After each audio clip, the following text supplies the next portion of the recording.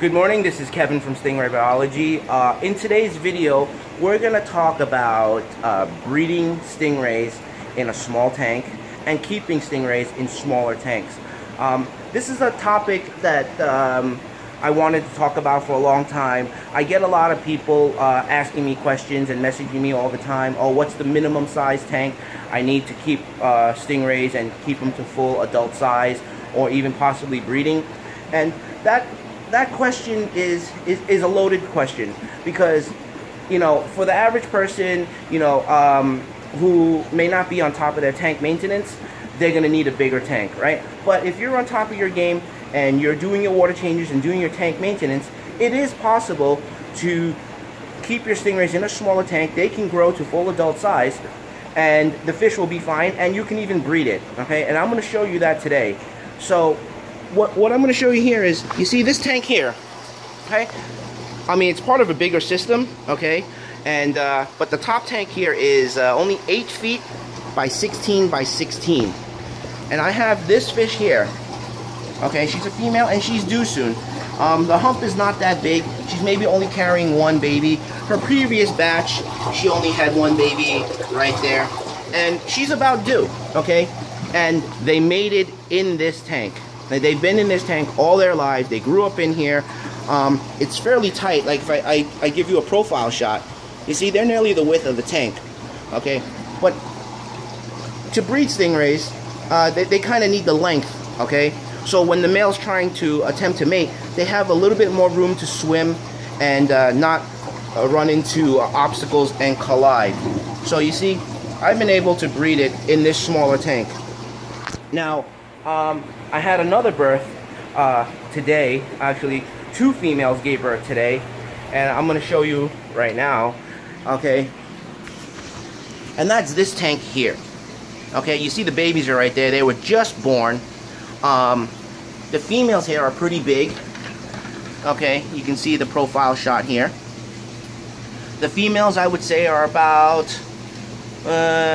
18 inches, okay?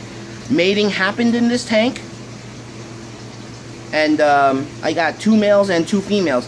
Now what happened today is both females gave birth on the same day.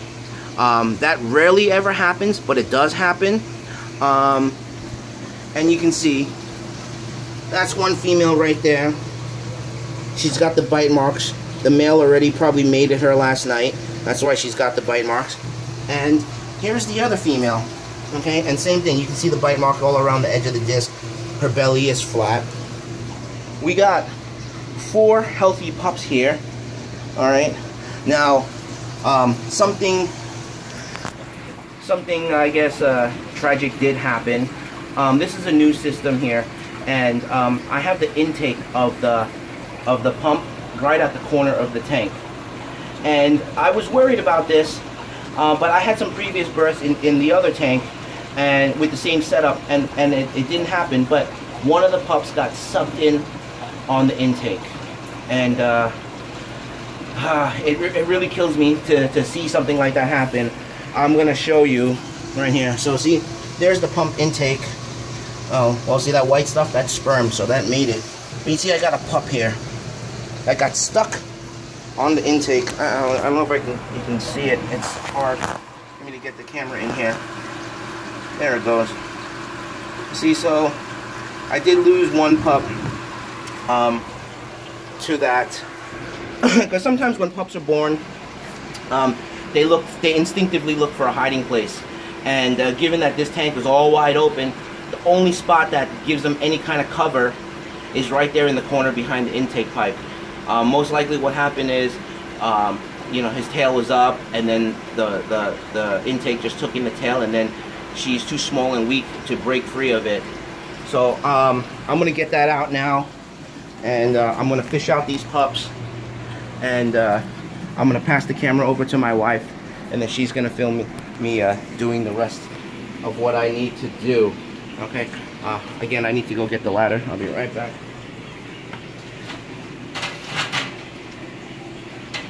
So let's see, how am I going to do this? Where am I going to put these pups? See, I wasn't ready for this. I mean, they weren't due for another month or so. and I didn't have my baskets ready. I wasn't prepped for this, so I'm just winging it right now. I guess the first thing I want to do is pull the pups out. So let me get a tub and get some water so I can hold the babies while I figure things out. Okay.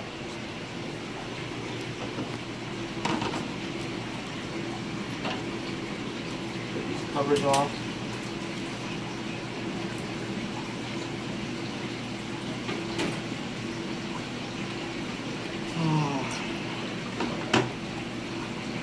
Get some water in this tub.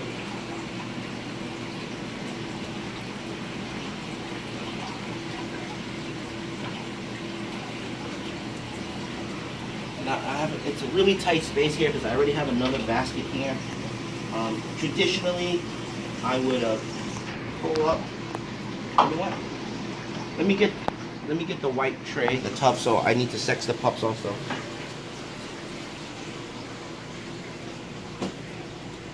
Okay.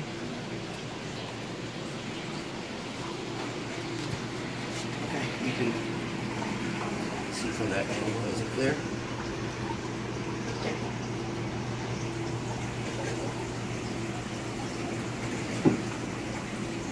So tight in here.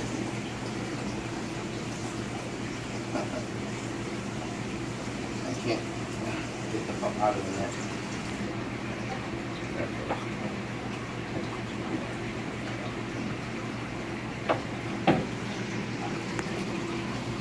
Can you see it? Wow. The spots are really orange. I don't know if you can see it in the camera. These are going to be really nice. High quality marbled Motoro hybrids. This is a male.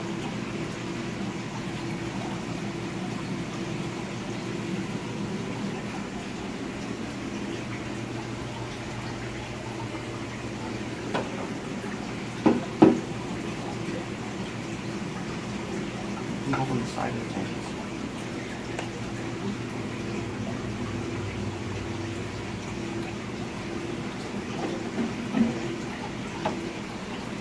Again, really nice bright orange spots. Okay. This is a male also.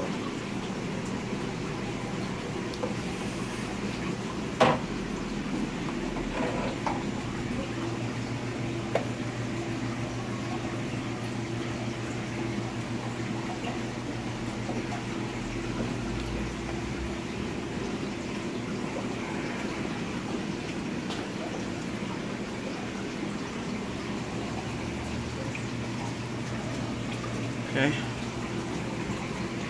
This is a female.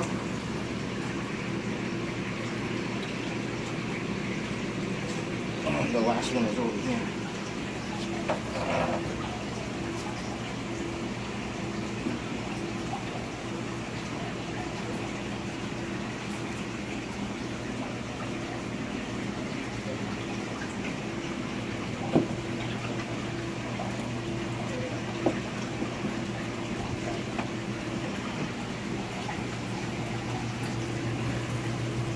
Okay. And this one is a male.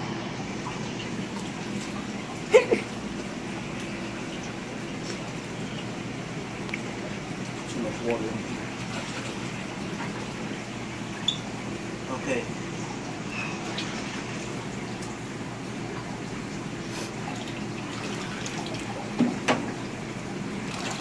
So here they are. Let me bring them out here so you guys can get a better look. Can you see? Okay. So let's see. I'm just gonna set this over here.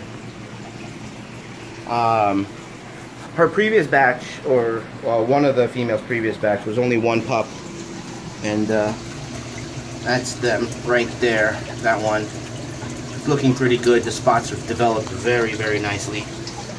I'm very happy with the outcome of this combination of breeding. So yeah, okay, I got the pups out, and I need to strap up another basket. I'm probably gonna move these guys out and put these little ones in that little basket, and either I'll move these guys out into another tank, or maybe I'll put a larger floating basket right here and transfer them up there. So I finished catching all the pups, and what I forgot was about the pup that was stuck on the intake. I'm gonna take that guy out now. Actually, I completely forgot all about it. I had cleaned up already. So what I gotta do is I gotta close the valve to the pump. See that pup shake it off. Wow, there's a lot of sperm there too. Shake that sperm off the intake. So let me net the guy out. Such a waste of a pup. Get that sperm off there too. Okay. Can you show you? Yeah, so that's the pup that got caught on the intake. It was a male, and then we do have sperm, so that's evidence of mating. So I will mark down the date, and we'll know when the next time to expect her to be due. Well, I'm gonna get back to work here. Thank you guys for watching.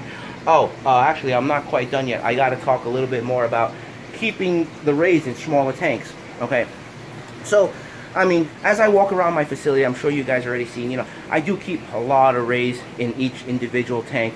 You know, a lot of people would say that it is overstocked, right? In this case, you see, there's a lot of rays. But, you know, I do my water changes. That's the key. If you maintain the water quality, you see, this system there, there's 4 adults. There's 4 adults down there. In some cases, even in my grow out tanks, you know, this is a 50-gallon tank, and there's what, 1, 2, 3, 4, there's 5 rays in there. There's I think there's 5 rays in here also, and these guys are about like 9-10 inches in a 3x3 tank. I have this pair right here, and it's in a pup grow out tank. Like I said, a 50-gallon 3x3 square, and I got 2 adult rays here. I want to see if I can breed it in that tank.